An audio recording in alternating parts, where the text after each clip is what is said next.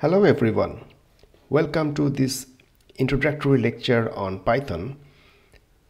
So in this lecture I will introduce you with the Python programming and show you some basic examples. This will be overall what I will be covering in this short tutorial.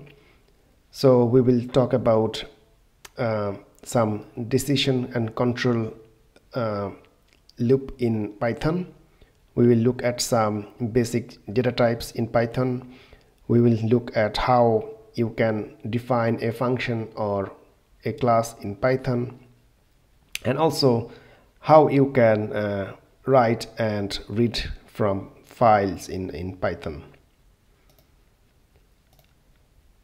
So Python was introduced in 1990s, so it's quite a while when the Python was introduced by Guido van Rossum. When you write your Python code, usually you save it as a .py extension. And Python is a very high level language, which is also a general purpose programming language. So what I mean by high level is the way or the language you use to code in Python is very similar to what we use in our daily life. So the vocabulary is close to our language or the language we speak. There are many reasons that why Python is so popular. And first and foremost is very simple and easy to learn. Obviously, it's also free and open source, so anyone can get the Python and free and start programming.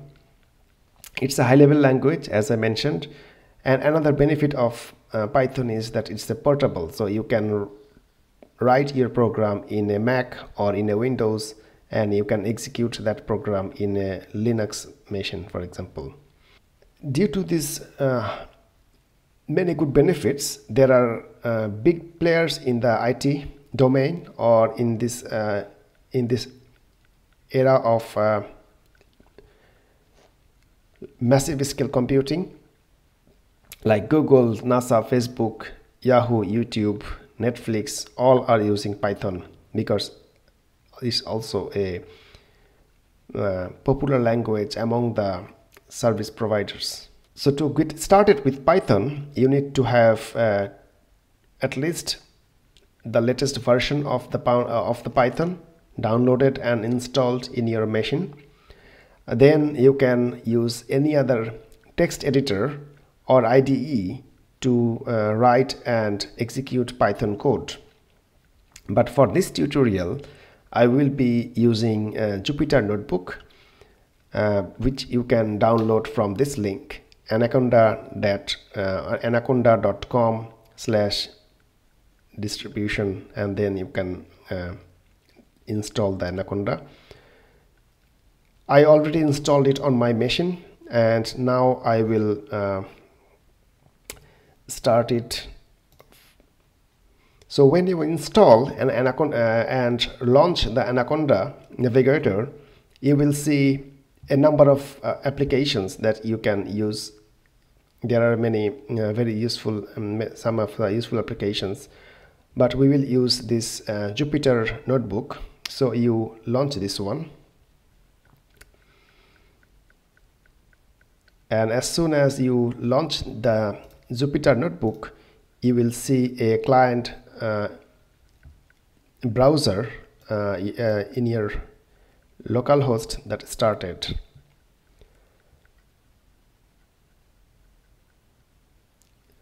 And all you need to do is just click on New and then Python 3 Notebook. So now you got an actual environment where you can start programming.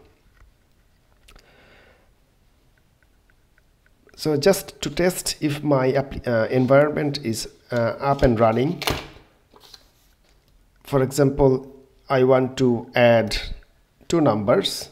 So this is my input line, where I'm providing the code or any instructions, and as soon as I either hit the run button or this run button, it will show me the output of that instruction. So 2 plus 3 is obviously 5. In this way, you can directly provide any instructions that will be regarded as a Python command, but you can also write some basic Python commands in your input line. For example, if I want to print a message, I have to use a print command, and within this print command I will give the message that I want to show. For example, the first message is the hello world, and when I run it, it will show me the output. So this is the basic print message or print command that we will use frequently, also in your projects and so on. Python can be useful when you need also variables. So you know what is the variable, right? So a variable is a placeholder or some names in which or to which you can assign some values. It can be a numeric value, it can be a string value, or so on. So for example, I have this variable called age, and let's say I have assigned this 40 to this age variable, and then the value of 40 is not yet assigned to age, so I have to execute these instructions or this code. So as soon as I hit the run, the age variable got this value 40. So now if you type age and hit the run button, you can see that you will get the value as 40. In the same way, you can print the age as like this. So you write the print command and then you type age within the bracket, it will give you the same value. In this case, you are not using the inverted comma, because if you use the inverted comma, it will be regarded as a string, and if you write in this way, it will simply give you the string. So it's not the right answer. What's correct is this. In the same way, we can also assign strings to variables. For example, I can assign a variable I can create a variable called name and assign a string value to that name. So now the name variable will hold the value called David.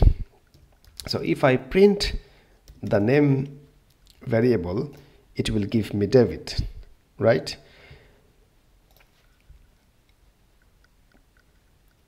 Until now, you assigned values to variables. For example, this is a number which is an integer number, so it does not have any fraction. This is a string.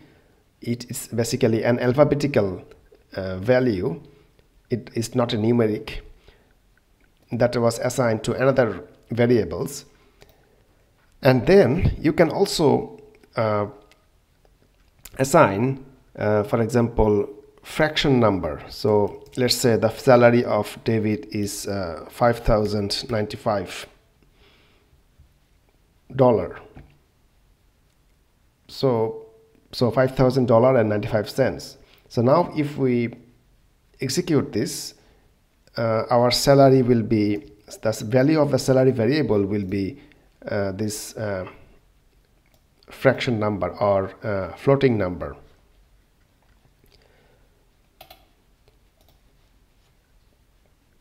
one thing that we can also do, we can not only print our variables, we can add some customized text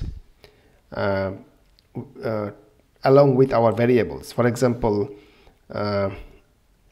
let's say we can say his name is then plus sign is name and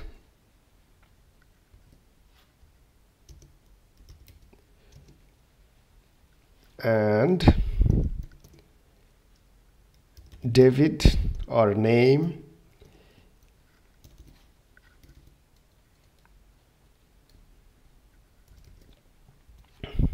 is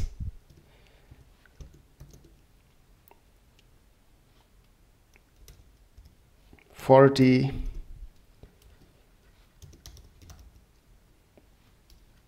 years old.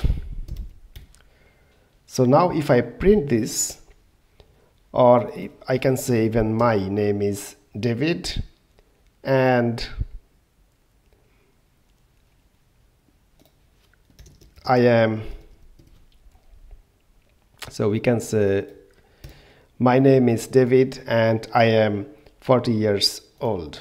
So if I run this code, as you can see, it's giving me an error. So why it's giving me an error? It says that I can only concatenate string to string, not integer to string. So the reason behind is that this name variable was a string, right? So I am concatenating string to string, but then this age variable, this was an integer, it was not a string, so it was a numeric value, and I am concatenating this numeric value with here one string here and another string there. To resolve this issue, what we can do, we can convert this age value or this age numeric variable to a string value. So we simply add a string method or function which will convert our age variable or the value of age variable to a string one. So if I now run it, you can see it says my name is David and I am 40 years old. So in this way we can assign values to variables, we can print customized messages along with our variables, and we can concatenate multiple variables to into a one statement.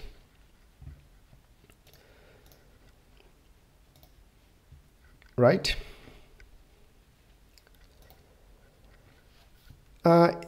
There are many Python keywords. Maybe we will show some of the keywords in this tutorial. For example, if we are going to use a loop is a command that will iterate some of the statements or code under that loop. So for example, we have while loop, we have for loop, and so on. And another thing that I can also mention, when we are giving in the name of a variable, there are some rules for giving the names. For example,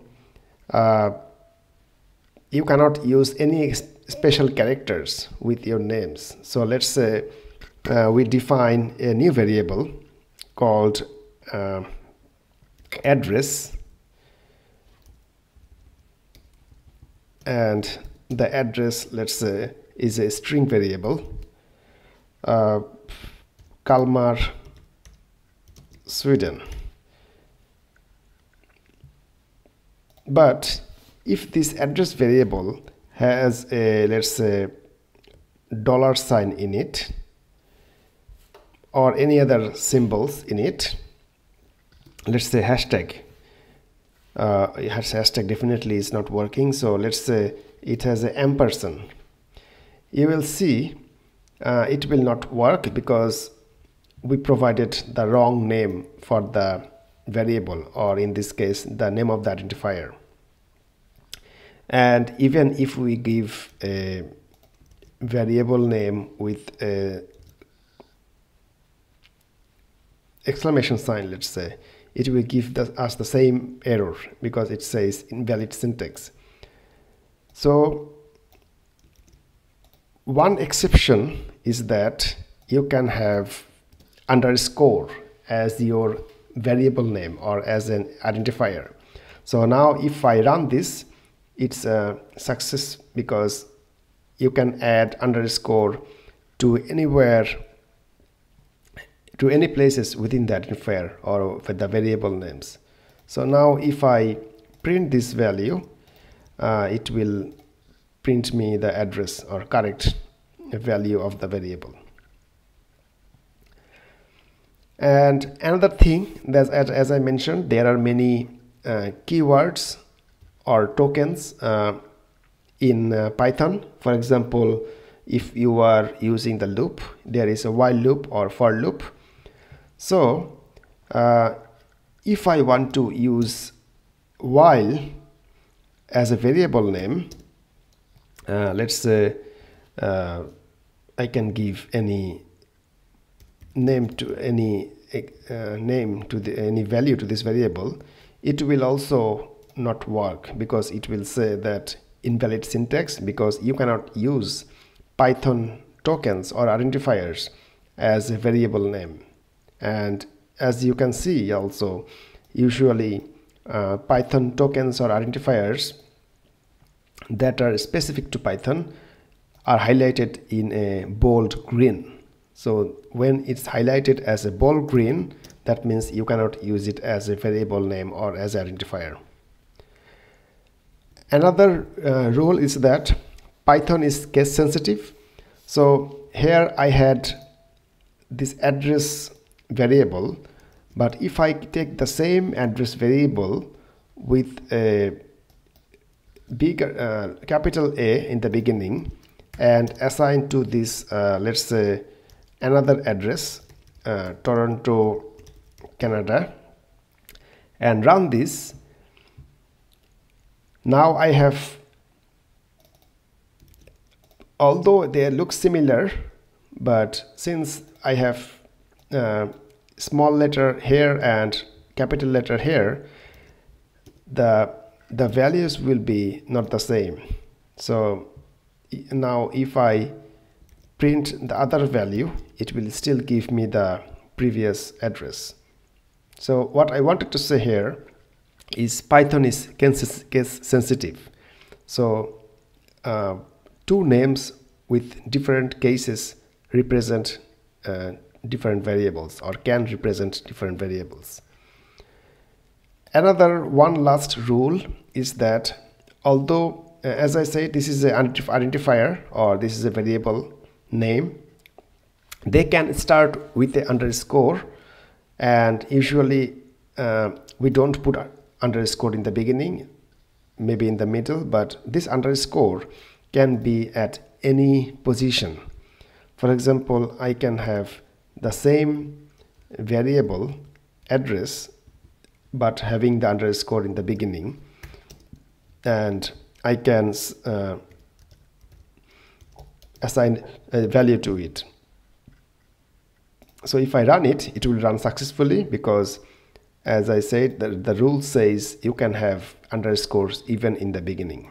And now if I want to print it, I get the correct value. But one exception to that is you can have a variable that has digits in the middle, right? And then you can assign a value to it. It will run successfully, and if you print the value, it will show that it's length. But if you have the same digits in front of the variable, it will not allow you to do this. So now it will say that there is a invalid syntax, because you can use digits in the middle of the variables or identifier names, but not in front of. And again, as you can see, they get different colors when you use them in the beginning of an identifier name. So these are the basic rules for naming your variables or identifiers, which will be useful also for your Python programming.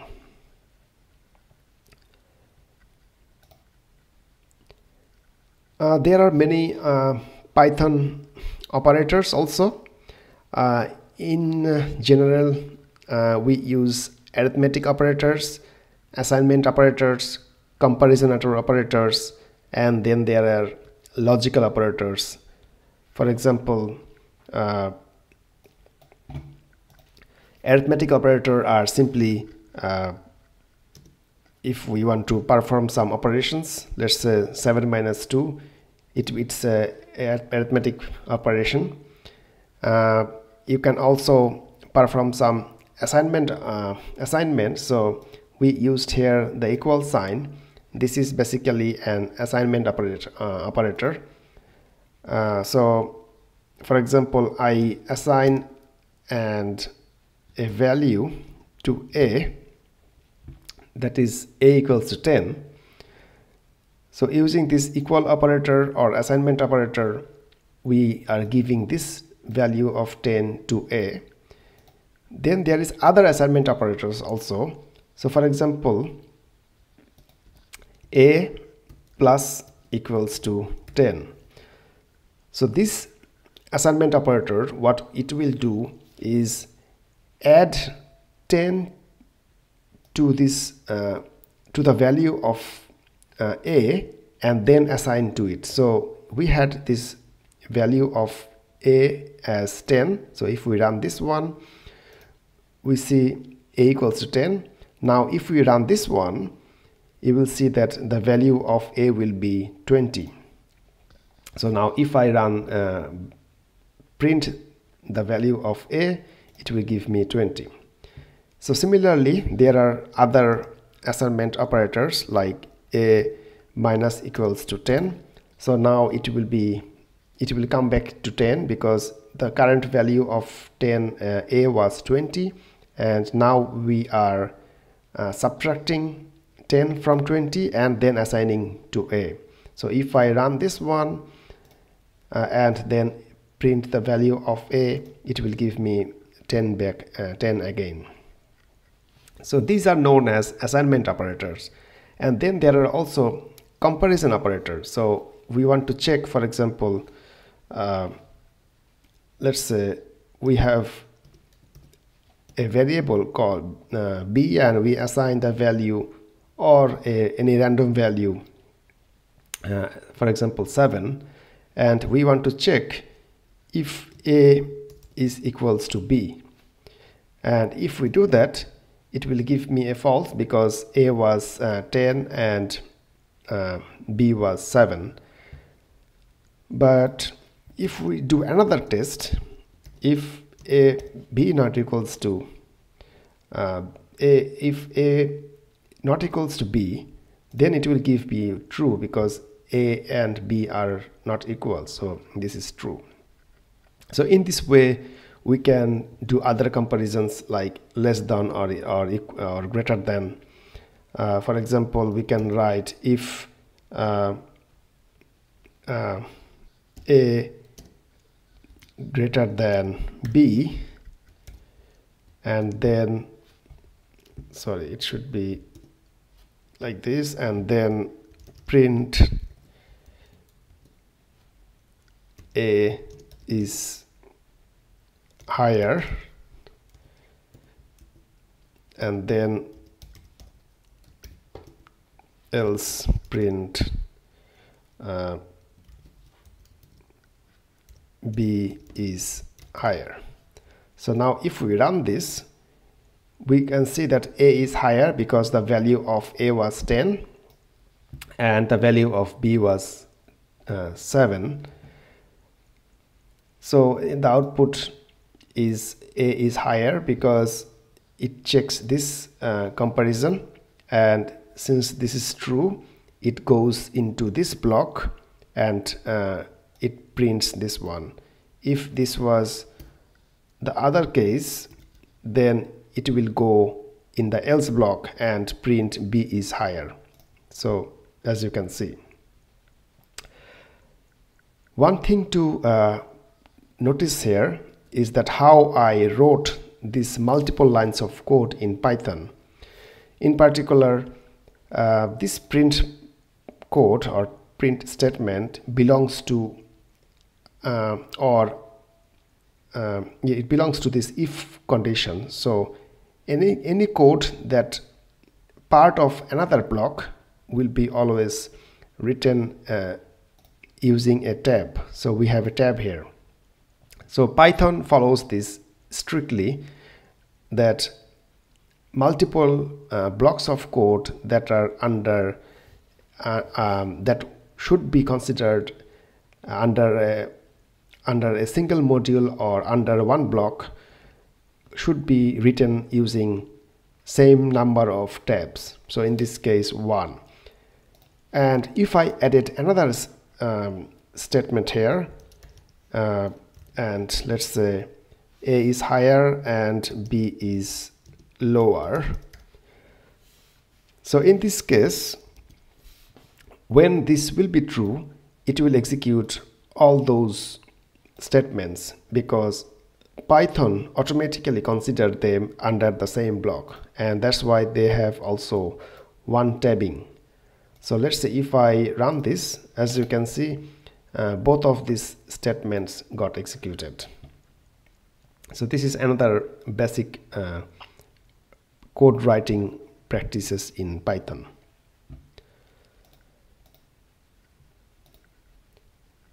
So when we are talking about data types, we already saw numeric data types. We also saw string data types. So this is an example of a string. This is an example of a numeric or integer. Then we also saw an example of floating point data type, which has some decimal points or fractional values. But apart from that, there are other high-level Python data types. So they are known as numeric data type, Boolean data type, sequence type, and dictionary. So all these integer, floating, and other numeric types are obviously under the numeric type. Then we have Boolean types. Usually Booleans are always true or false.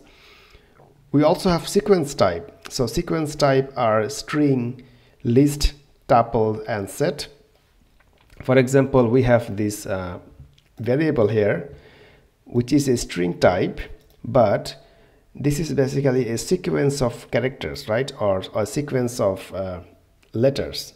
That's why this is sequence type. But this can be not only a sequence of letters or characters, it can be sequence of string also. So we might have a list that have multiple strings. And that's also handy when you are writing code in Python. And then there is the dictionary, which is a kind of key value pair, which is also useful in some scenarios. So in the next few examples, I will show some of the common Python data types. And some of the data types are immutable or mutable. So immutable means once you assign a value to the variable, you cannot change this string or these characters. It's the same for numbers. So once you assign 40 to this variable age, you cannot change this 4 or you cannot change this 0 to it. But there are some data types that are mutable, for example list, dictionaries and sets. So in other words, if you have a list of string, let's say you have a list of cities, in that list you can either add a new list or delete an existing city from the list. So we will also see some kind of examples for those. So first of all, the numeric data types. So let's say we have a variable name and a, and we assign a value of 21. We have another variable b, which we have assigned another value. So now we have two numeric variables, 21 and 21 assigned to a and 5 assigned to b. What we can do, we can play with some mathematical operations, like we can print the addition of a and b, we can print the subtraction value, we can print the multiplication value, we can print the division value, we can print the remainder value, we can also print what is the power a to the power b, right? So if we print it, it will show you that 21 plus 5 is 26, 21 minus 5 is 16, 21 multiplication is 105, 21 dividing 5 is 4.2, and the remainder is 1. And if you compute 21 times 5, it will give you this value. So these are basic mathematical operations using some numeric data types.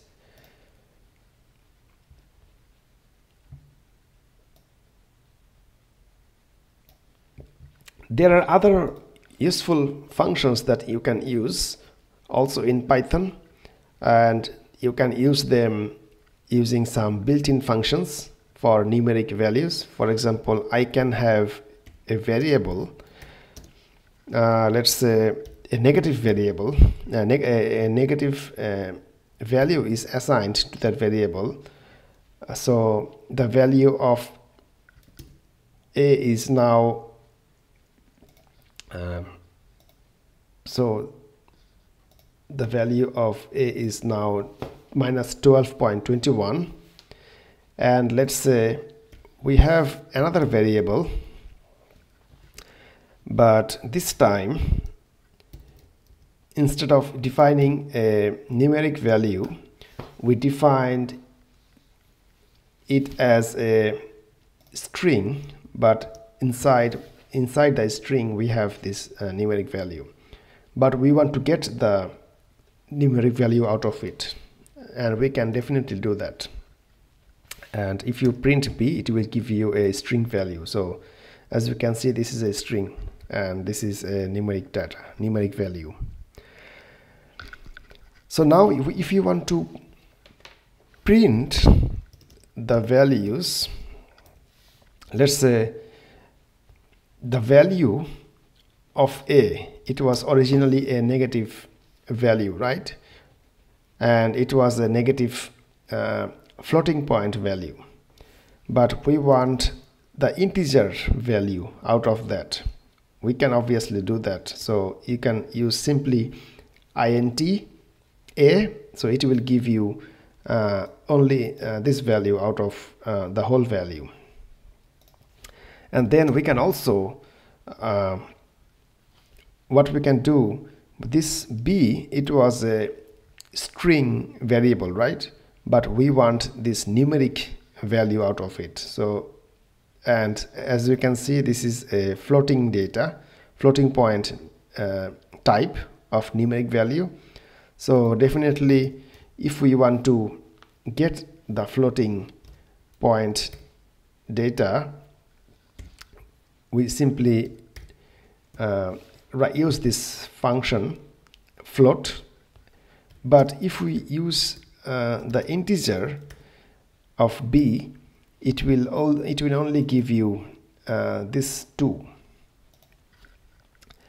And another thing you can do is, out of those floating point number, you can cut the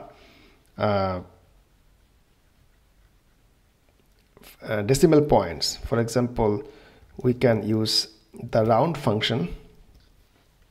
So round of a will be the closest integer value of 12.21. But there is a slight difference between round of a and integer of a. Integer of a, no matter what, you will get only this part, but round of a gives you, if it was 12.6 or 12.7, let's say, it will give you 13 in that way. And you can also get the positive value out of this negative value from the variable a. And to do that, you simply use abs function, so abs.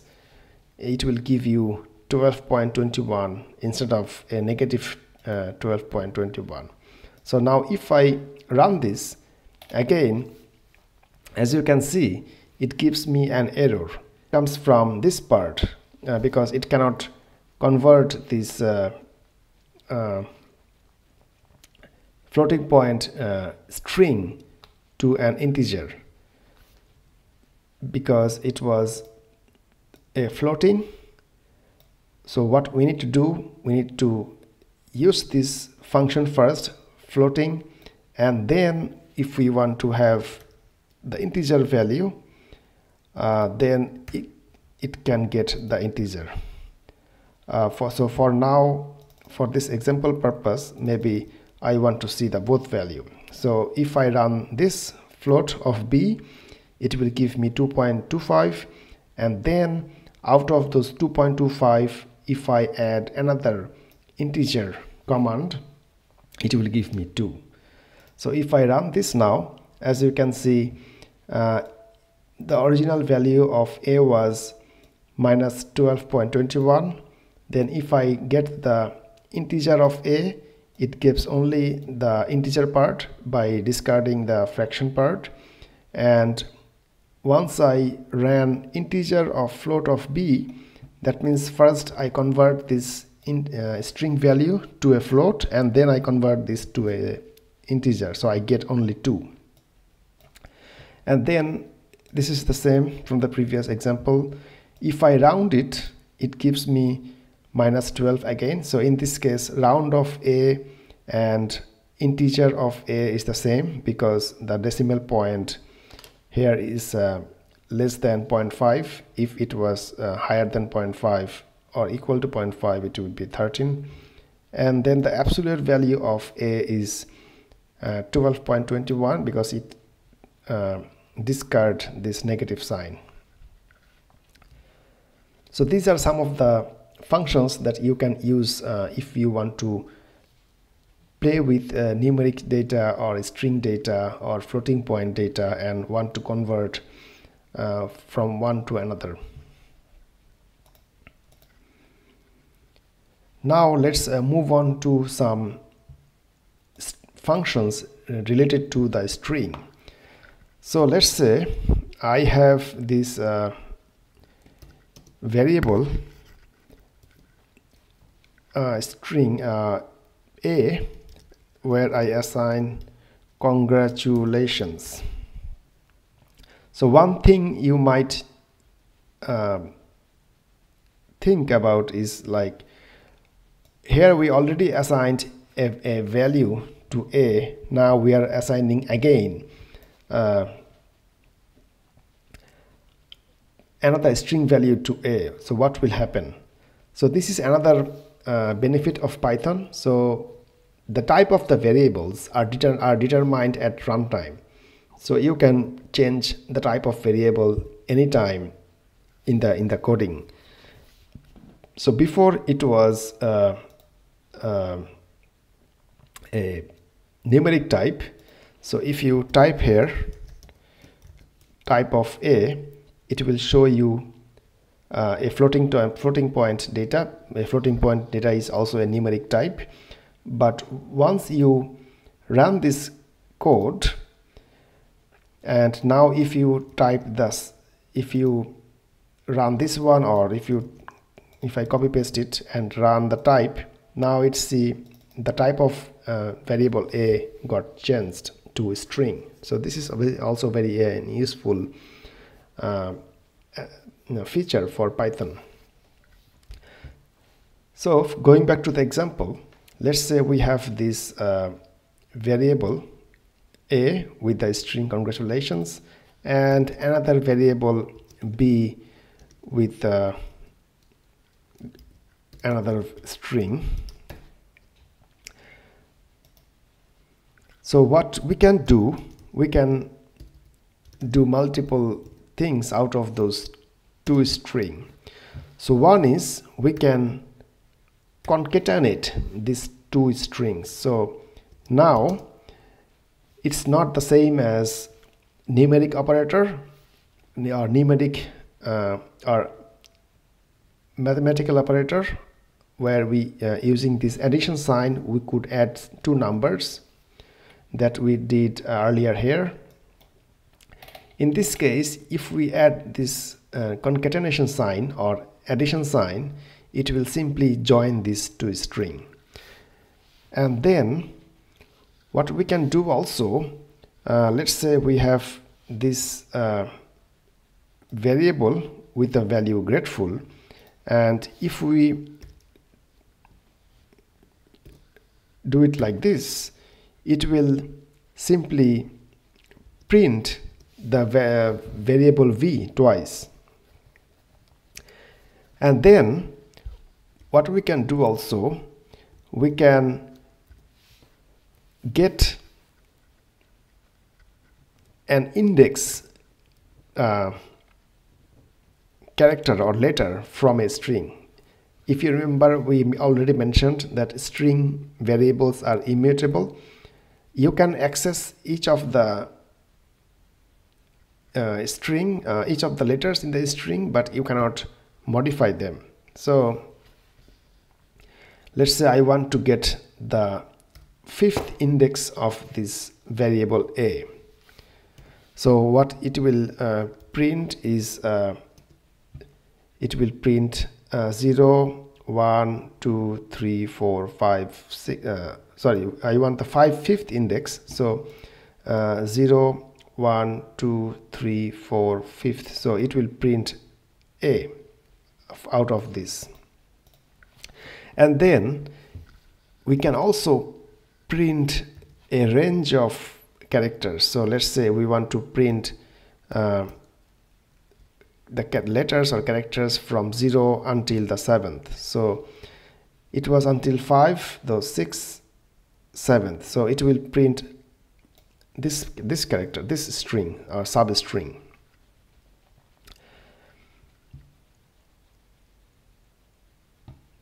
So it will start from 0 and then take 7 characters. So 0 and then 1, 2, 3, 4, 5, 6, 7. Okay, sorry, it will print until congrat.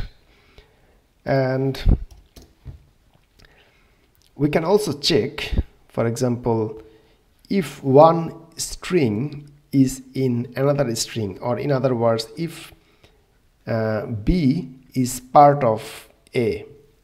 So in that we can do that in this way, if B is B in A. And we can also do the other way, the opposite one, B not in A. So in this case, it will check in the first case if grateful is in this is part of this string, and then in the second case it will check if grateful is not part of this string. So now if I run this one,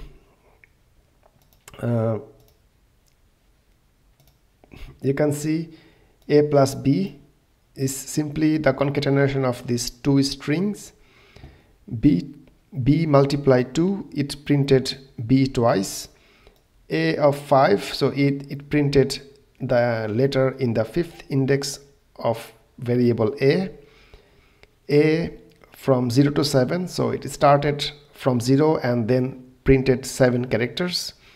B in a, so grateful is not in congratulations, so it's false. B not in a, grateful is not in congratulations, so this one is true.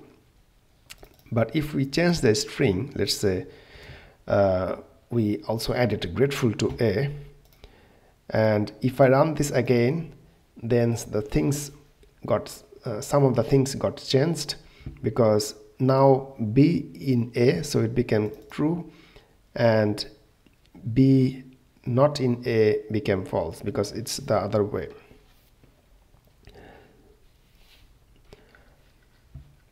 So these are some of the basic string operations that you might need also when you are playing with the variables or data types. There are some other built-in methods also for the string that are also very useful. For example, if I want to use the same string here, a and b, and for example I can simply take the variable a and then can write capitalize. So what it will do, it will capitalize the whole value of a. I can also, so it will basically capitalize the first character. I can also make a or as all uppercase. I can also make a as title case. I can search a string in another string. So for example, I can search in the b in a, and in this case this function or this command is same as this one. And also what I can do, I can count how many times b exists in a. So a dot count and then b, so I'm counting the number occurrences of b in a. Then I can also check if an string is an alphabetic. So is alpha. If it's a completely alphabetic string, it will send it will give me true. I can also check if this string has any digits. So is digit. So in this case it will give us false. We can also check if a variable or a string is lowercase. The value of a variable is lowercase or not. We can also check other conditions, like if the value of a variable is uppercase, and so on. So it should be is upper. So in this way there are many useful functions that we can use. And if I run this one, you can see it capitalize the A. So capitalize means it only add the capital letter for the first word and then make everything small. That's also usually do with what we do for sentences in English. It makes everything uppercase, so it became everything uppercase. It makes the title case. So if we had multiple words in this string, what it would do basically, it for all the words it would add the first letter as a capital one. For example, if I make this change here, then it will be congratulations space grateful, but G would be in a capital form. So if I run this one now, as you can see, the results got changed. And then we are finding the B in A.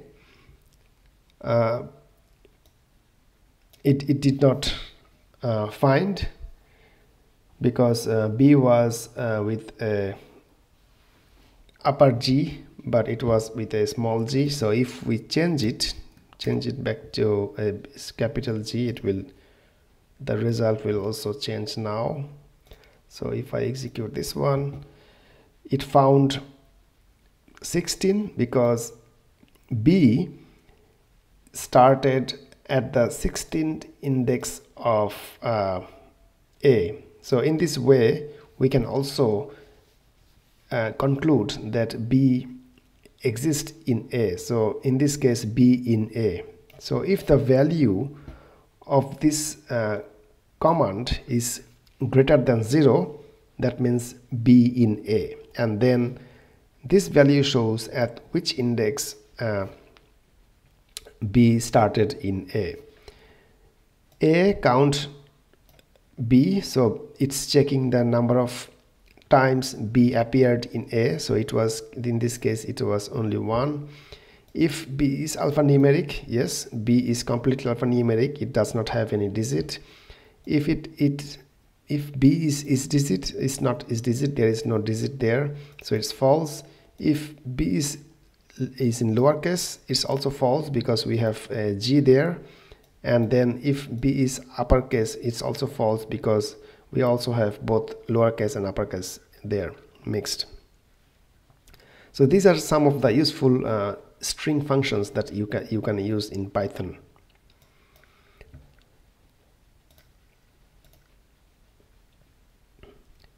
We can also do some string formatting, and these are also suitable for the variables in Python. So for example, by string formatting, what I mean is you have a variable called David, which has a value called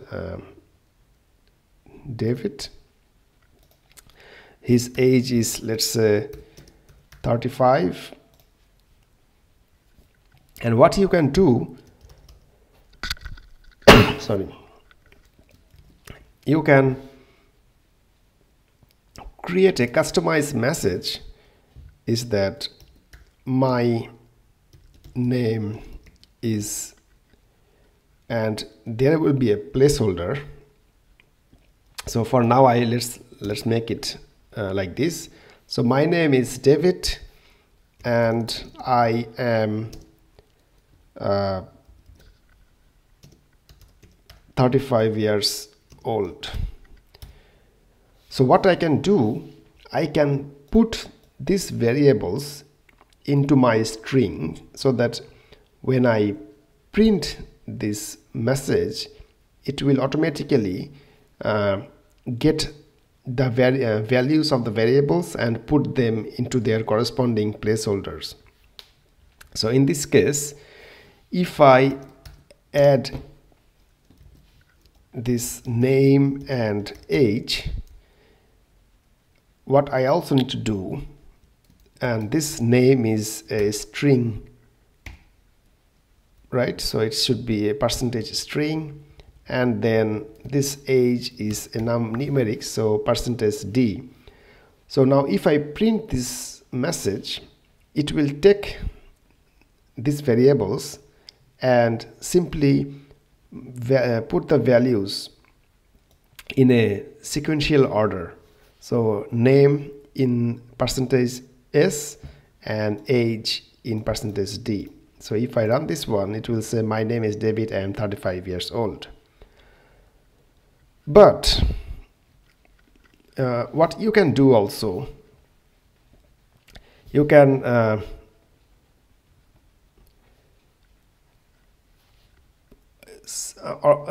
organize or make some sequence out of those strings. So for example, let me give you an example.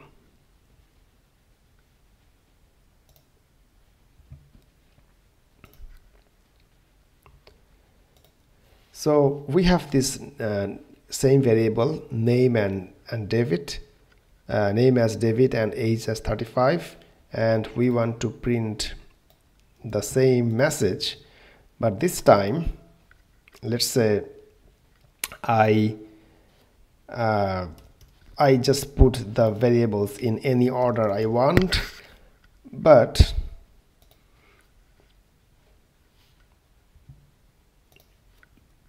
what I need to do is dot format, and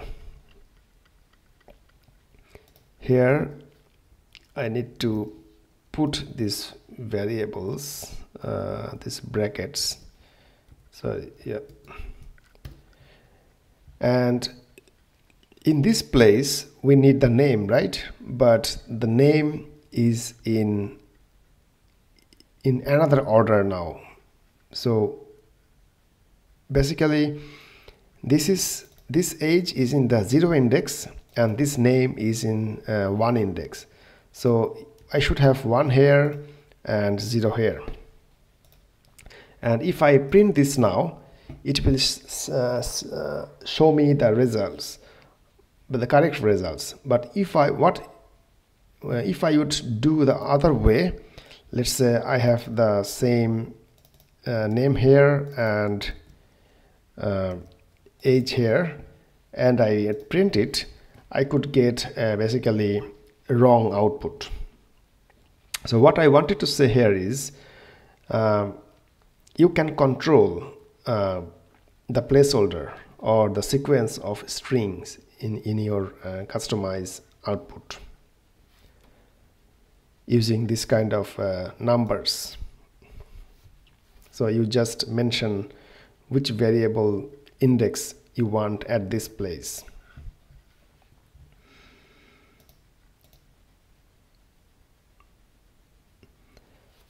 So I was talking about different types of data types in Python, and for example I mentioned there is a string, there is a so sequence type. So for the sequence type we have strings, we have list, we have tuples and sets and so on. So I will show you some of the examples for list, sets and tuples. A list is simply a collection of items. It can be a string items, it can be a integer items or numeric items and so on. So let's say we have 3 strings, LNU, Kalmar and Sweden. So if I run it, I have this list variable that is basically a type of list, and if I run this command it will give me all the items of this list. The interesting thing here is the list is written using these square brackets, opening and closing, and then separated by commas. So this is how you identify if it's a list or set or tuples or so on. And then we also have some functions or some built-in functions for list, same as we did for strings, by which you can control or manipulate the list items. Remember, as we also mentioned, that list is a mutable data type, so you can change the items in the list.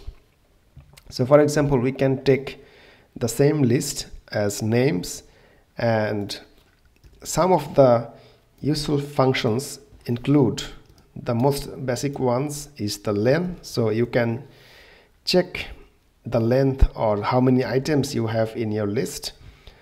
So it will give you basically 3 here. Then you can also add to your list. So if you want to add to your list, then you type names dot append. Let's say you just add English. So if you execute this command, then your list will be extended. So right now it's just returned none, because usually this append method does not give you the output of the operation. It simply says, okay, I have nothing to say, but the operation got successfully executed. But since you got the length of the item of the list, which was 3, and then you added, so basically now it should be print the new length of the variables as 4. So now it was 4, then you added the English and again, and the new length became 4. So you started with 4, then added another item to the list, and the new length became 5. One interesting thing here is, as you already might notice, that you can add duplicate items in the list. So I have basically English twice. So if you print the English names, you can see you have duplicate English, which is not the case for example, for the set data types. Then going back to our methods, for example, we don't want to append anymore the English. You can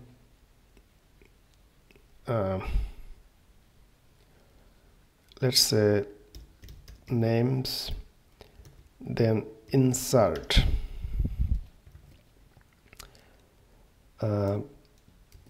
we can add this one and close the bracket. So then there is a little bit difference between append and insert. So appending is if we doing the append, it also adds the string to the list, but if we also insert, it will also add it to the list. But in this case, if we are going to use the insert method, it will fail, and I will tell you why it fails. Because you need 2 arguments for this method, and one of the argument is the placement. So let's say I want this this string to be inserted at the 2nd place, and now if you run this, second means basically 0, 1, 2, second, so this is the index. So Swedish was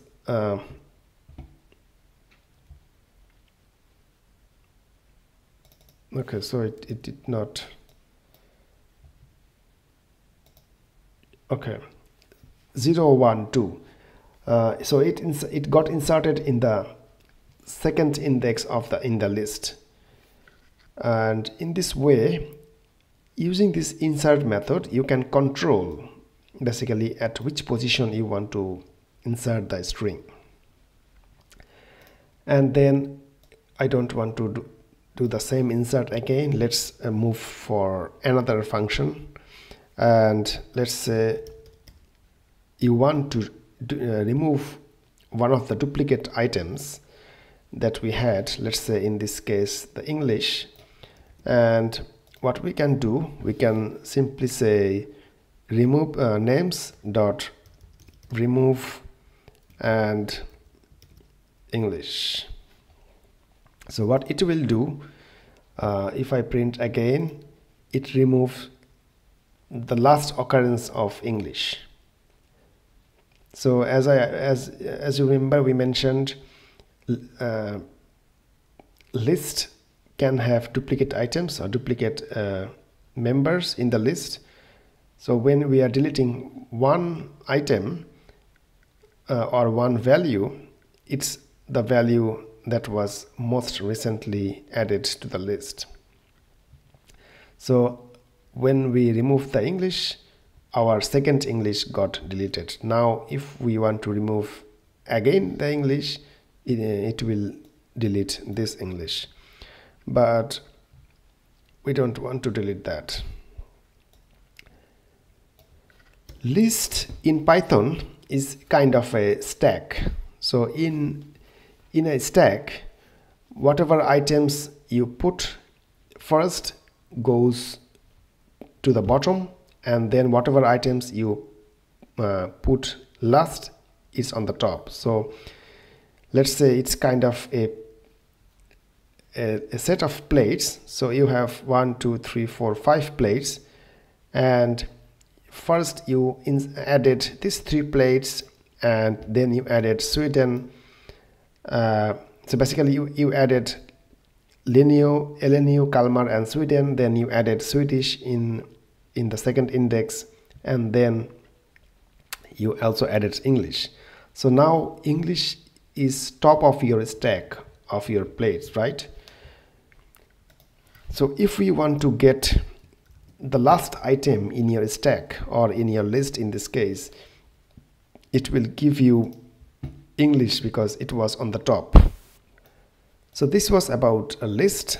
And then another sequence type was the tuple, and there are some key differences between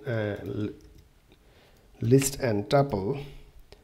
One of the key differences is that tuple is defined as within first bracket, and then the remaining are same in terms of definitions. So now this name is a tuple.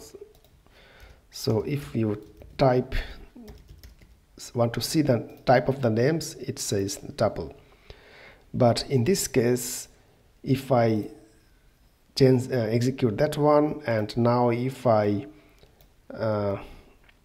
want to see that type of the names after executing this one, it will say that it's list. But now, since we are in the examples of tuples, I want names to be tuple. So there are other built-in functions for tuples also. Let's say if this was not names, if this was a salary, and then we had numeric values 100, 110, 120 and so on, 118. So what we could do using other functions, for example, we could simply again see the size of the tuple. So in this case it would print 4. Then we could get the minimum of the tuple. In this case it would print 100, and in this way we could also print the maximum of the salary, and in this case 120. So these are some basic functions for tuples. And then we also have set, and one of the difference between set and a list is that in set you cannot have duplicate values. So, and set is also an unordered collection of unique data items separated by comma, but in list the items are listed is using square brackets. In tuples, items are enlisted using first bracket, but in set, items are listed using curly braces. So this is one of the difference with other data types. There are multiple operations also that you can perform on the list, including union, intersection, difference, and symmetric difference. We can show some of the examples. So if we have, for example, let's say this location variable, and then we can also have this order variable, and let's say we made an order for PyCom, and then PyPy, and then antenna, and then let's say the price. The price was it could be let's say 50 euro. So now we have this location and order date order set, and we want to print the union of this between two sets. So the location union order, it will basically joins the two set. We can also print location intersection, that is AND order. So it will basically get a null set because there is no intersection between these two sets, so it's a empty set. But if we add this LNU in this list, LNU,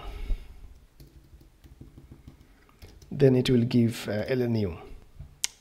Sorry, to change the variable because the variable got changed, so it gives the LNU.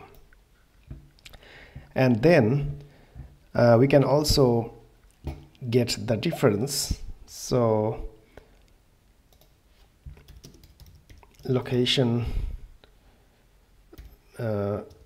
minus difference, so it gives Sweden and Kalmar. So out of these three items in this set, so from these three items, it's subtracting all the items that are in order. So it's subtracting LNU. These are definitely not there. So if I subtract LNU from this list, we have Kalmar and Sweden. And we can also do symmetric difference. So location and order. No, it should be order. So symmetric difference is basically all the items that are uncommon between these two lists. So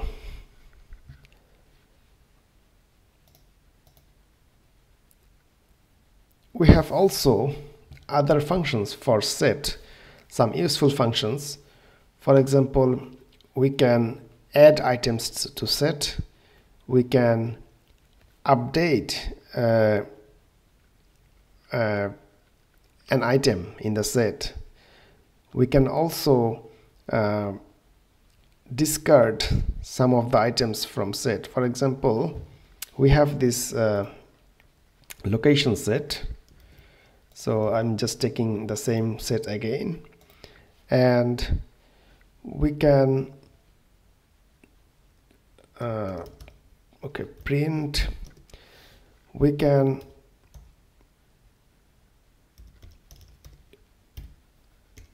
add an item to the set. So let's say again English, and then if we want to print the set, let's say if we want to print the new set, now we have the English in our set. And then let's say we can also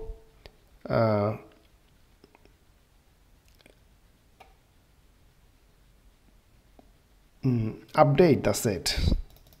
So location dot update,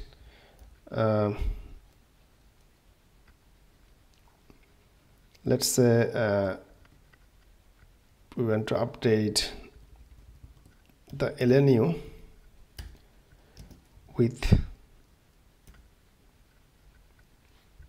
LNU, and then we can print the location again.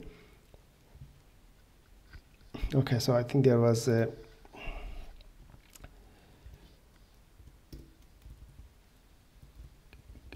syntax error. So basically we are adding this list to this set.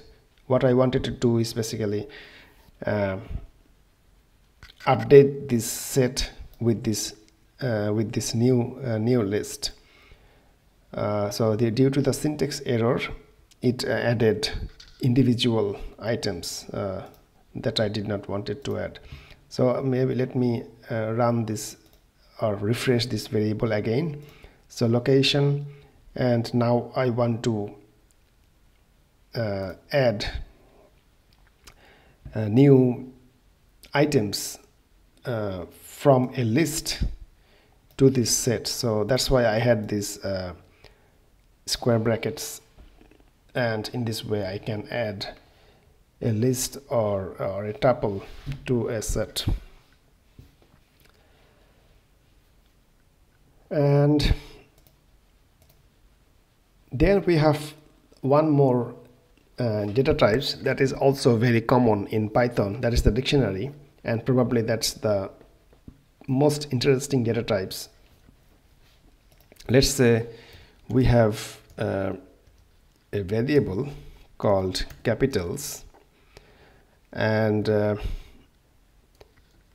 dictionary is defined using curly braces, and the capital of Norway is Oslo, then comma, capital of France is Paris, and capital of Sweden is Stockholm. So this is our dictionary, and if you want to print the dictionary, you can see this is our dictionary, and type of capitals will also be the dict type. And if I want to get an items from the dictionary, basically what we need to do is we need to get the dictionary name first and use the get function. And what is the capital of Sweden? So in this case, in this dictionary, Norway is the key and Oslo is the value. France is the key, Paris is the value. So it's a key value pair. It can be a numeric value, it can be a numeric key, and so on, but it should be always a key value pair separated by this semicolon, colon. So if I want to get the capital of Sweden, so Sweden here is the key, and it will print basically the Stockholm. And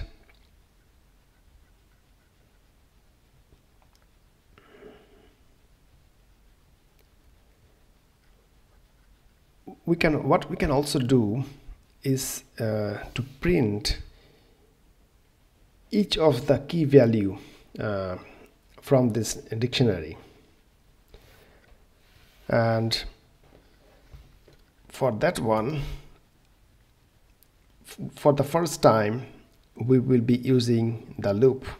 And as I mentioned, loop is used to iterate over a list of items. So here our capitals is a list of key value pairs.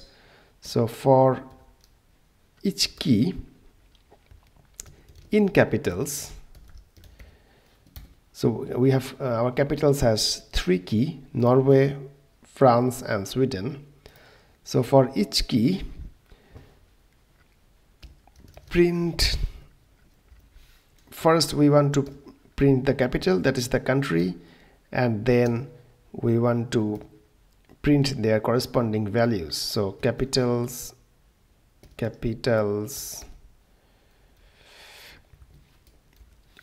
and then the key. So now it will print Norway, Oslo, France, Paris, and Sweden, Stockholm, like this. This same thing can be done using this command. So if we take exactly the same code, and instead of capitals within square brackets key, we could do is capital get and then key, like this. So this is equivalent to capital square brackets key.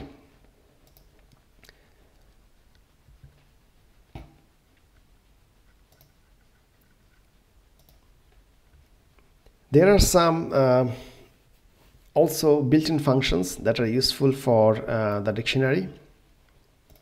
For example, if we use the same variable there and we want to print the size of our dictionary, then we can simply print len of capitals. That we had 3 members in our dictionary, that you have these capitals the dictionary, and you want to get the items. So it will simply print all the items for you as a key value pair. So if you don't want to get all the items, you want to get only the keys, so you can simply type capitals and then keys. So it will only print the keys. So our keys was Norway, France and Sweden, and in this way you can also get only the values. So in this case our values were Oslo, Paris and Stockholm. So these are some of the useful functions. You can also update using the update function in a key value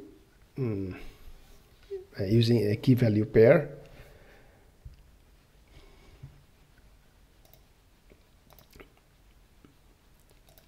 So now coming back to one of the more important, interesting and important part of the Python or in any programming is like decision control. And by decision control we mean conditions.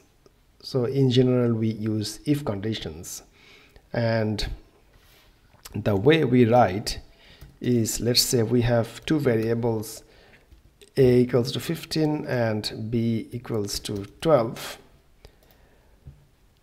So just checking if a and b got their value. So a and b got their value, and now we want to write the if condition. I think I already showed an example of if condition. So if a is greater than b, so this is the structure of writing an if condition. So if, and then a space, and then the actual condition, and then a semicolon,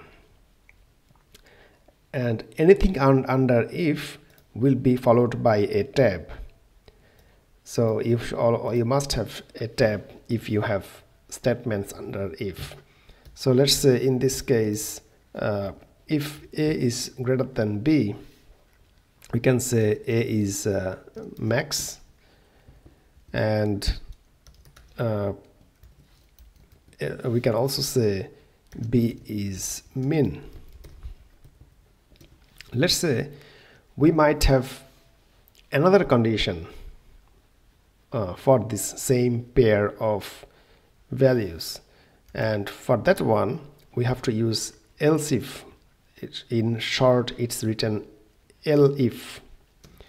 So elif b is greater than a, then we can print b is max.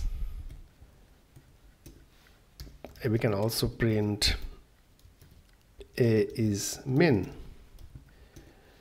But what if a is not greater than b or b is not greater than a? It can be possible that they are equal, right? Then we can say else. This is the final block.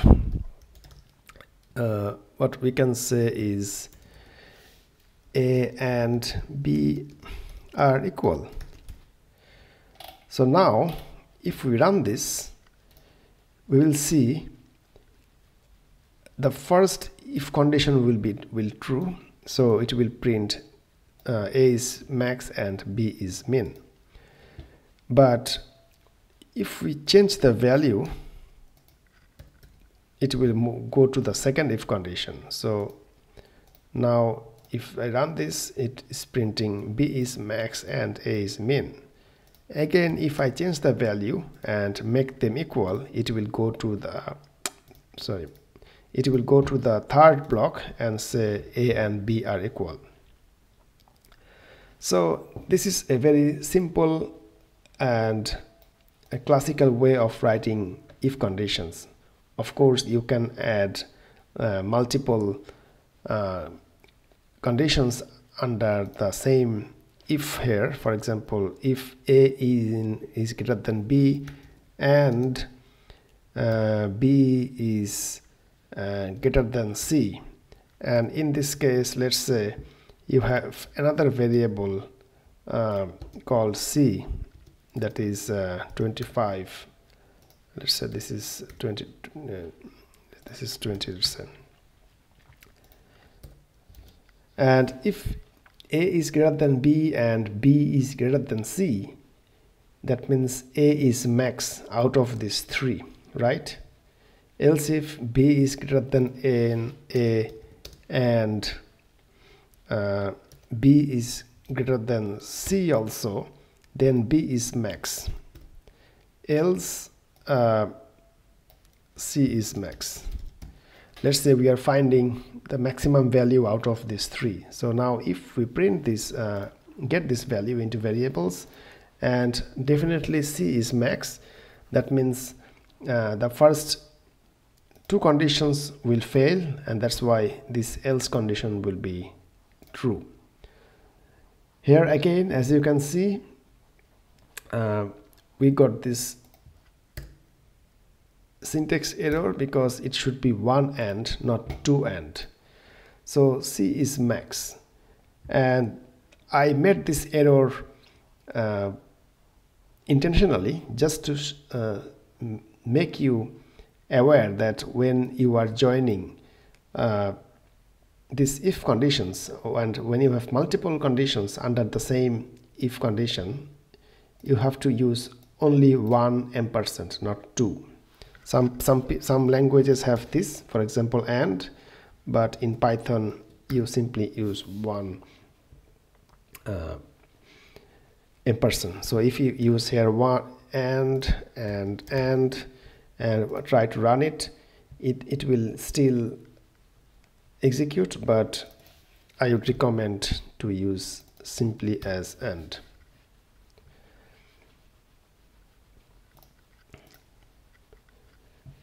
So this was the if condition, and now let's go back to another important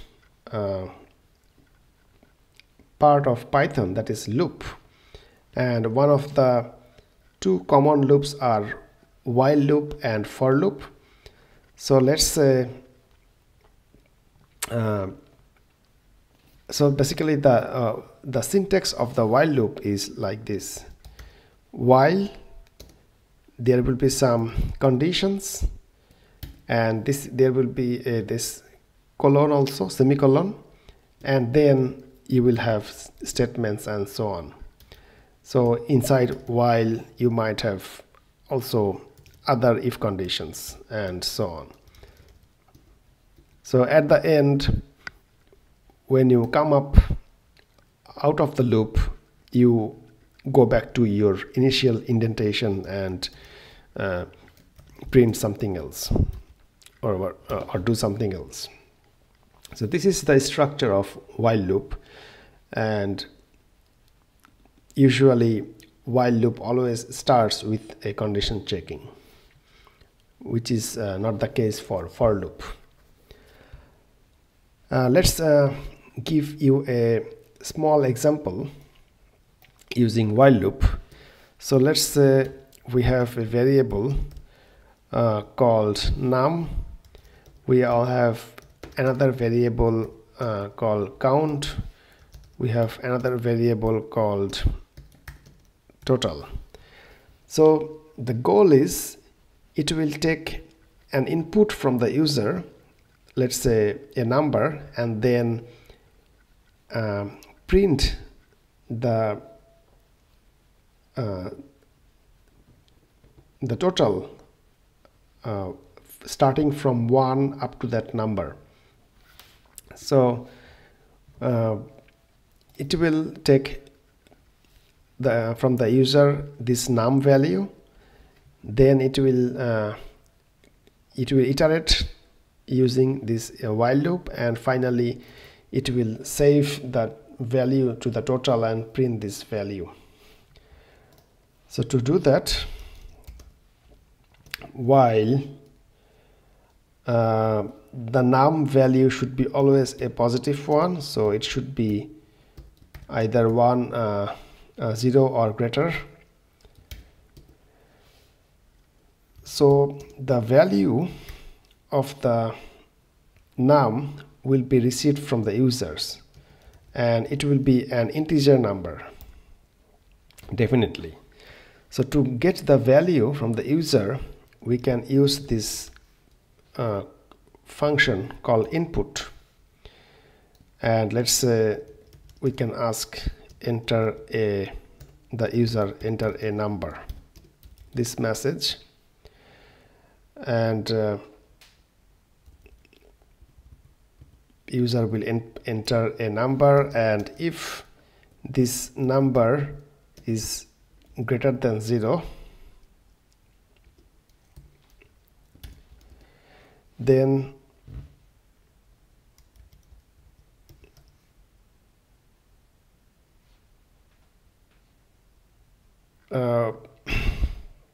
what we also can do, maybe I can slightly change the example. So we will take from the users a list of numbers and then just sum up those list of numbers instead of asking user to give only one input. So that's why our input function is inside the while loop, and we can say also to the user that enter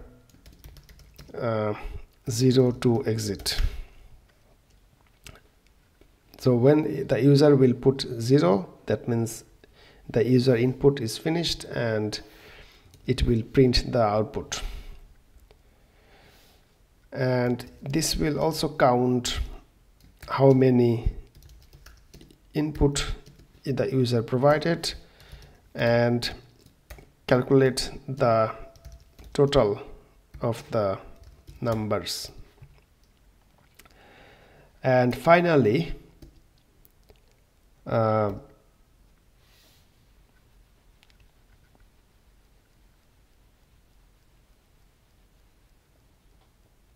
it will print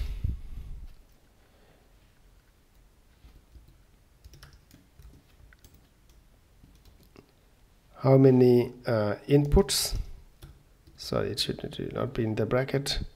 How many input and what was the total of that input, and let's say what was the what is the average. Also we can print the average of the numbers that user entered.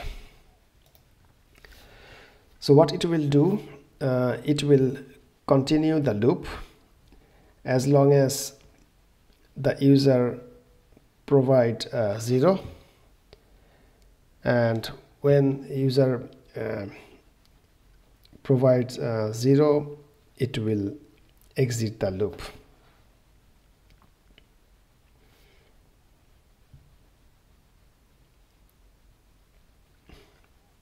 Right?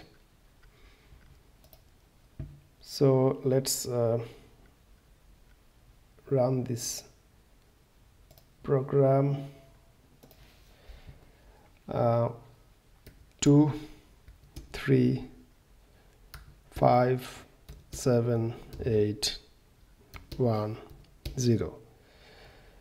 So when I entered 0, it did not stop. Why? Because I added this equal sign here.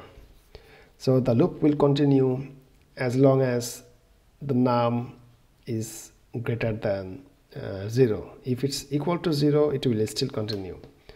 So I run this part again.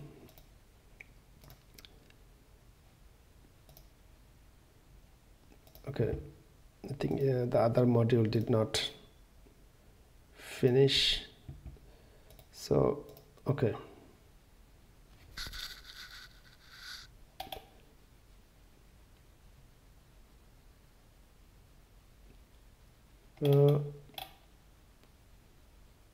okay, the count was 0, so num was also 0. So maybe what I can do is start from the counter 1. So now it should work. So I will continue the numbers, and as soon as the user puts 0, it get out of the loop. So I got 7 numbers, total was 24, and this was the average. So this is one example of how you can write a simple while loop. So while space, a condition, and then semicolon, and then the rest will follow. I will not go with the example of the for loop. I will just give you the format here. So the for loop will look like this. For x in let's say x, and then you do whatever you want. So let's say print something.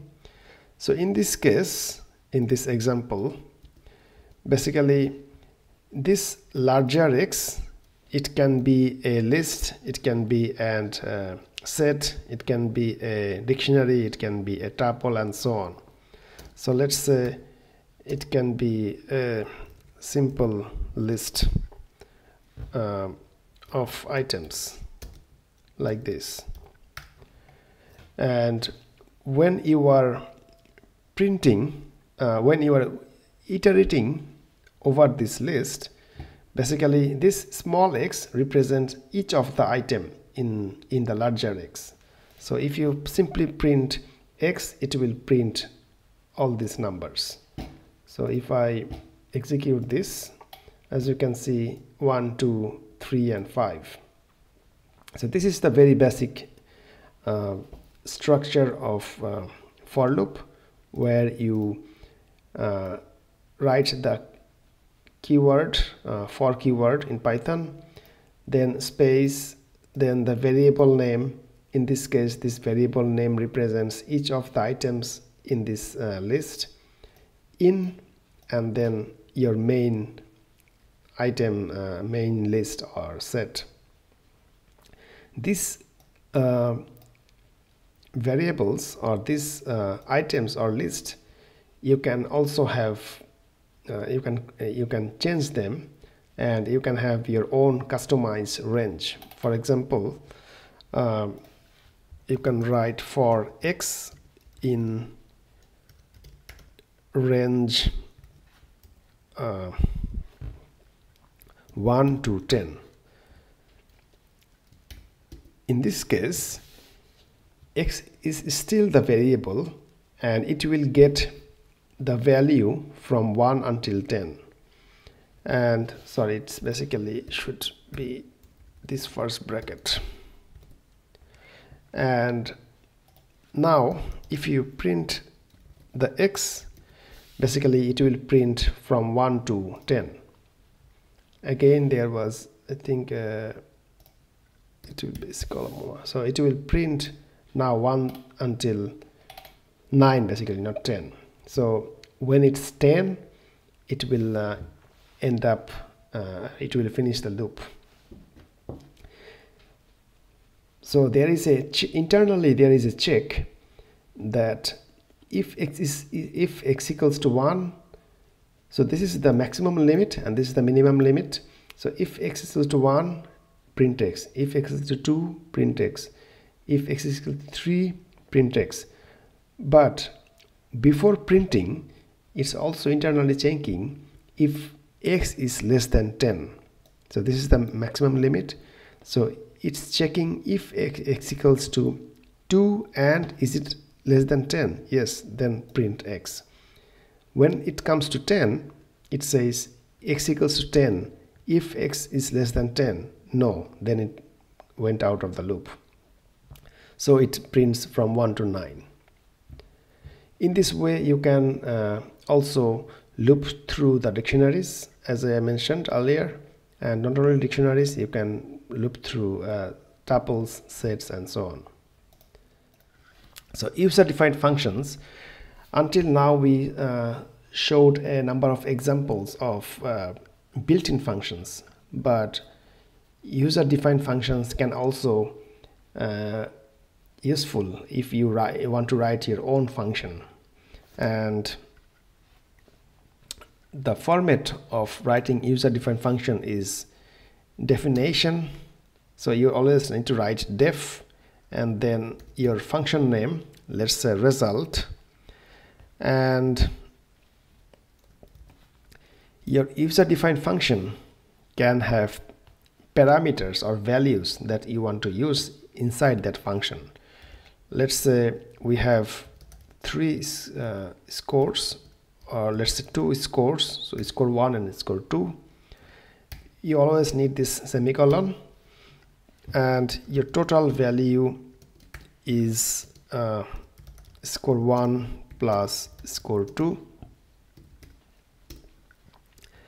and then you are checking if total is greater than 50.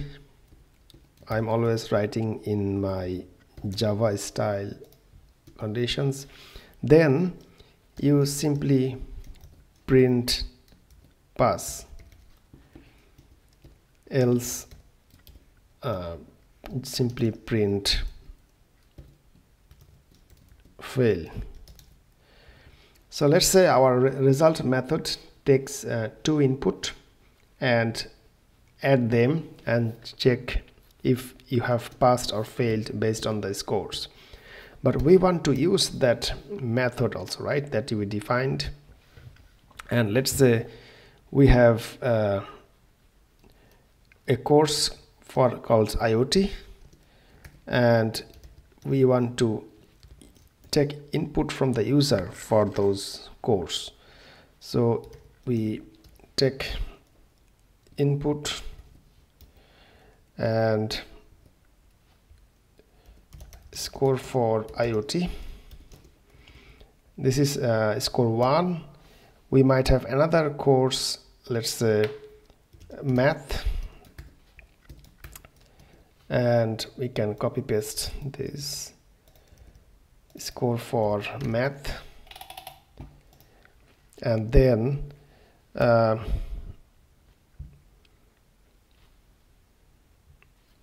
we can call the method result method with IoT and math. So here what we are doing, we are calling that method that we defined here using these two numbers, these two scores on this IoT course and math course. So when we write like this, result IoT math, what it will do, it will go there and use this value of IoT and math for score 1 and score 2, and it simply prints if you pass or fail based on the scores that you provided as the input here. So when you run it, it asks for the score for your IoT course and then for your mathematics course, and it says you are passed. And if you take the score for IoT and in math you got 48, let's say, and it you are still pass because it's saying the total is greater than 50, but I want to see if the average is greater than 50. So for that one I just need to divide it by 2, and now if I give the same score again, 40 and 48, it will say I failed because the average is not greater than 50. But what I wanted to show here is a basic definition of user-defined function. So you use the keyword def space function name, and if you have any parameter, list them here that you will use inside the function, and then a semicolon at the end, and you just call this function or invoke this function in your program using this way. Now go back to the class. That is another important and useful feature for Python, since Python is also object-oriented programming language. In Python, class is defined using the keyword called class. So let's say we have a person class, so we write like this: class space class name and then semicolon, and let's say we want to do something here, and one of the thing is a class can have a method also. So let's say I want to display the info of that person, so display info, and in the display info method I have to put a semicolon.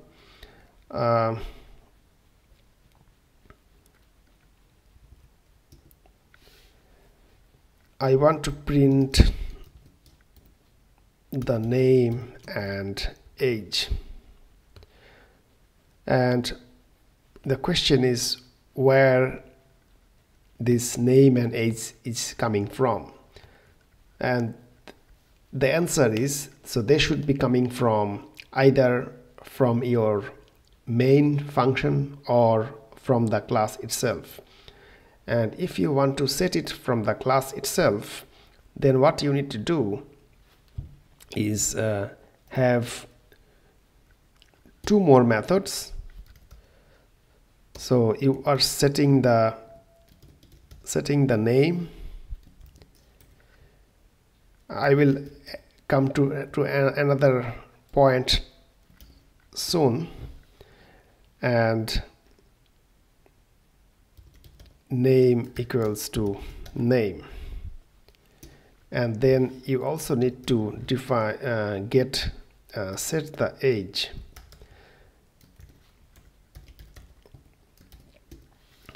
age equals to age. And now in your main method, so you have this person, right? This is a class, and we also mentioned that Python is a object-oriented language. So we have to create an object of this class. That is, let's say person1 equals to person. So it will create an object of that person class and assign this to p1. So this here is, in this case, p1 is also an variable, but this is an object type variable. So I want to set the name of that person. So set name, let's say it was, I can send a string, and p1 set age, let's say any age that I prefer, 40. And then I have this method for this class, like display info. So this class should display my name and age when I call this method. But if I run this now, I was expecting that I will see my name and my age, but it will not show up. So there are multiple reasons. Why? First of all, when we are initializing this class or creating this object, this class is, or this object is not initialized. And each of the classes should always be initialized using this init method. In other words, or in object-oriented programming, this is known as constructor. And this constructor or this class has two variables, right? Okay, let me do it like this. So two variables, name and age. Age, I don't know, it can be 0 for now, and name, just to initialize, I say none. But this will still not work. As you can see, it still has the problem. And the problem comes here is because when I'm initializing and when I'm assigning the values, there should be an object for that class, and that object is the self object. Basically, this, when I use the self.name or self.object age, it will always refer to the name variable and age variable for that class. So for all the cases, even if I am displaying the info, I should pass this object as a parameter to this method, so it knows that this age and this name are the variables of this self object. And when I'm also setting the names and the age, I should also pass the object from which it will get the name and age, and this is setting the name and age also to the self object or to the variables that are in that object. So in that case, initially when I'm creating the object here, it was assigned 0 and none, but now after calling this method, set name and set age, it will overwrite this value with this Francis and 40. And interestingly, you will see that now everything will work. So when I am displaying the info, the age of the name was set as Francis and the age was set as 40. I don't know why in this case it was okay, so it should be basically not a string, it should be an integer, so that's why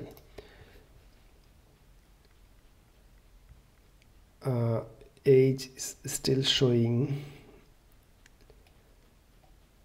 35. Maybe I had age variables before that was set as 35, so it is still getting the same variable name, but it should add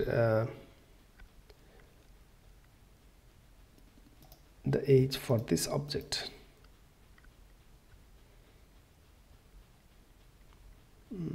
I also initialized here. Okay,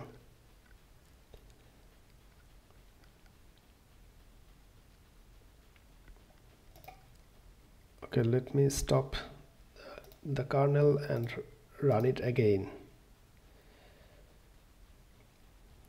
Okay, but it's still for showing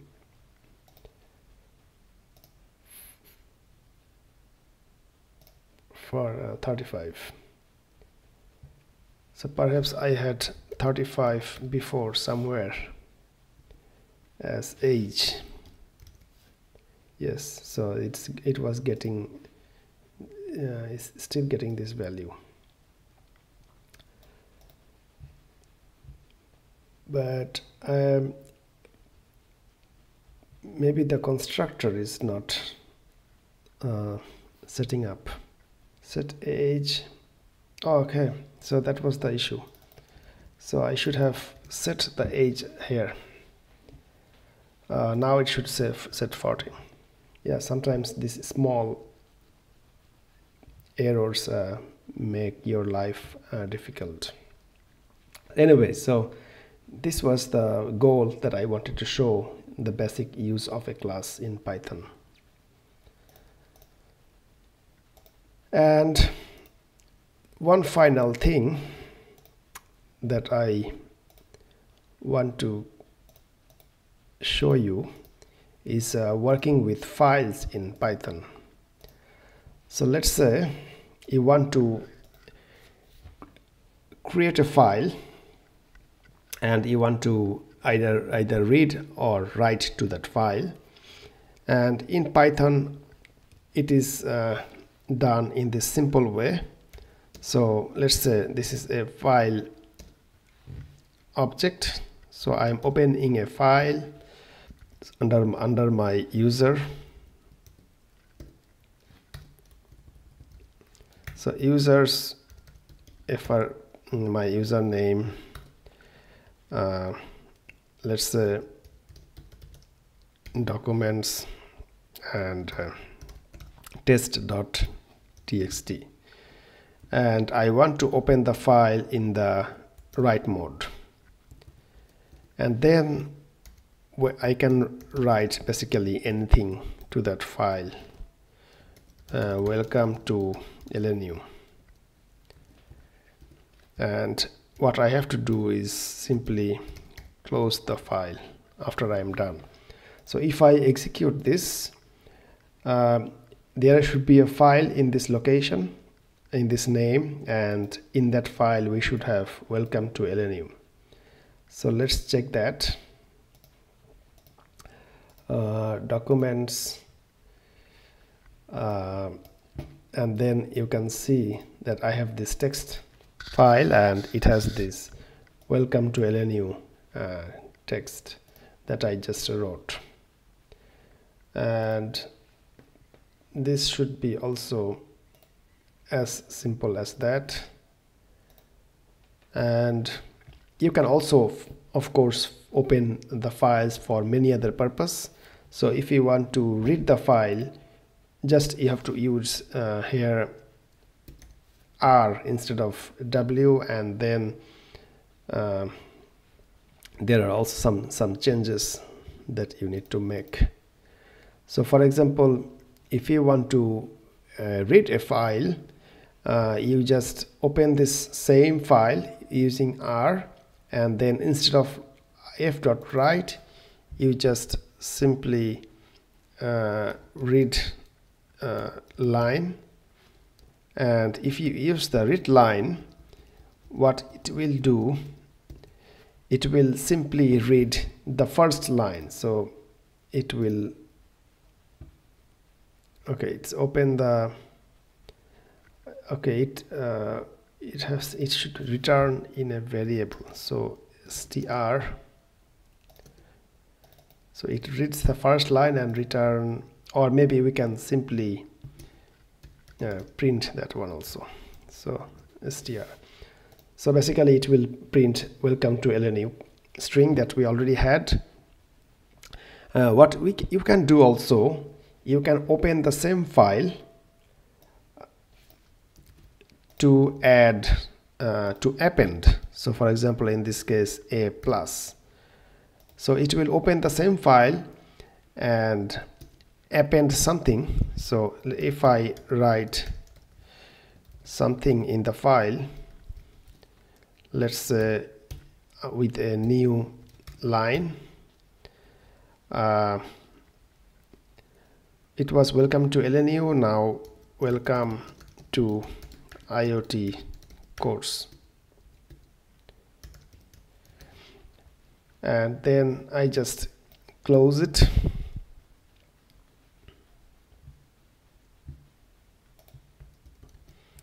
So if I run this one, it appended the file, and if I want to read the file again, so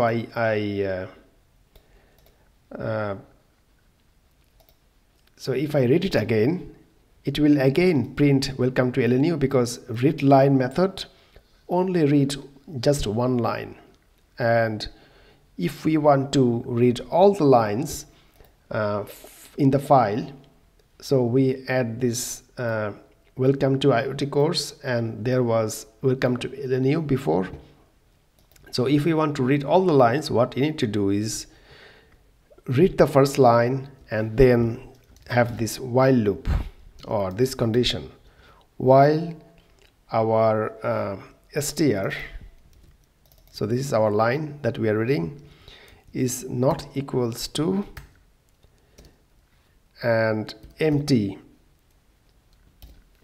character, or end of file basically. So while is not equals to end of file or empty character, we print all the lines, and while we also print the lines, we continue reading the next line. So basically now if we execute this command, it will print both a welcome to LNU and welcome to IoT course, and this is the expected outcome that we have. So I think